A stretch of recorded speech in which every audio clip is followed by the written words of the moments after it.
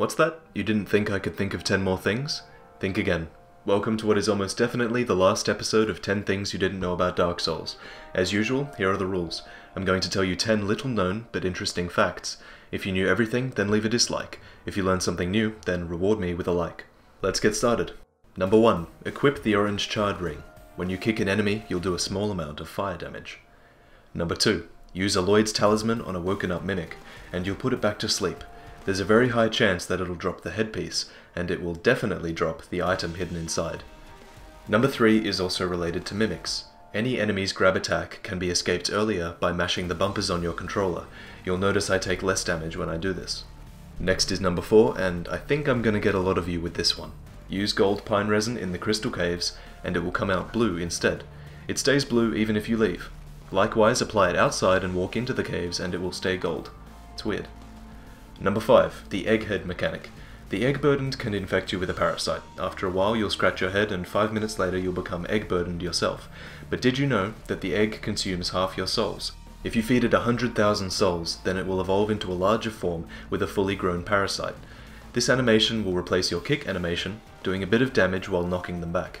And for number 6, have you ever realized how useful the spell Oral Decoy is? It can be used to expose the weaknesses of many enemies, like the giant knights. It's actually surprisingly useful if you're having trouble with the Capra demon, since he'll focus on it at the expense of all else.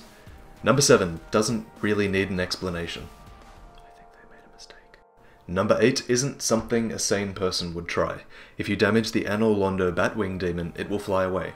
The same goes for the crow at Firelink Shrine, except the Batwing demon returns. The crow will not. Alright, we're up to number 9, and I'm kind of wondering how many people knew everything at this point. Did you know that there's a short alternate cutscene for Gwendolyn if you enter as a White Phantom? It's strange that they even bothered, but it's there. And here it is, number 10. It's technically 3 things, but let's group them under the title Rare Boss Moves. Did you know that Nito has a grab attack? I waited 20 minutes for him to do it, but it does a ton of damage. At least now you know that you have to mash those bumpers if you want to get out early. The second rare boss move I chose is the Bed of Chaos. She has this fireball attack when you're at a distance. She did it instantly here for me, but I could never get her to repeat it.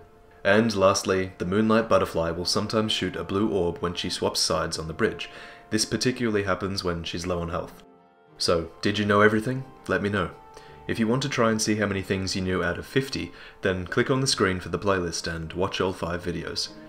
I'd also like to take the chance to thank you guys for watching my videos. I really like making them, but reading your comments and interacting with you all is the best part of this. Thanks for sticking around. I'm looking to make the most of your viewership. I want to put more time, more effort, and more money into this. I'm not going to turn into a Let's Play channel, I'm not going to make short clickbait videos, I just want to give you something that you genuinely look forward to clicking every week. I expect you'll get a better idea of what I'm talking about by the end of the year. There's some cool stuff in the works. Thanks for subscribing, and thanks for being a part of this. I'll see you next time.